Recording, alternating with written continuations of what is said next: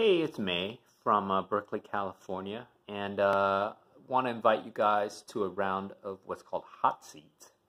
So if you've ever been a heart circle, Hot Seat kind of picks up where a heart circle ends. So heart circle kind of gets your initial round of stories out. This is what I think is going on. This is how I feel about it.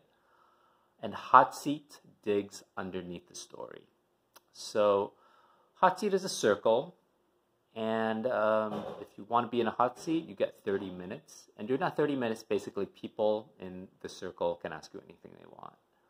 So if you have a particular issue that you want help looking at, you can say that. Or you can just open yourself up to a general probe. So it's the circle's job to look at your story and practice what we call loving skepticism, which is whatever story you want to tell, you're telling yourself, you're telling other people, it's the circle's job to be skeptical of it. And really to get you to pull it apart a little bit and see what the story's actually about. Or better yet, to kind of have you let go of that story. It's a full contact encounter process. It's a lot of people find it kind of somewhere between thrilling and scary and super fun.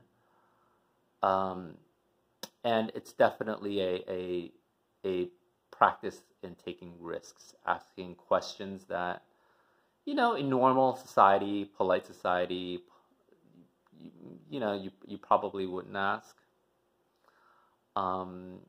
So a lot of people find the process really helpful.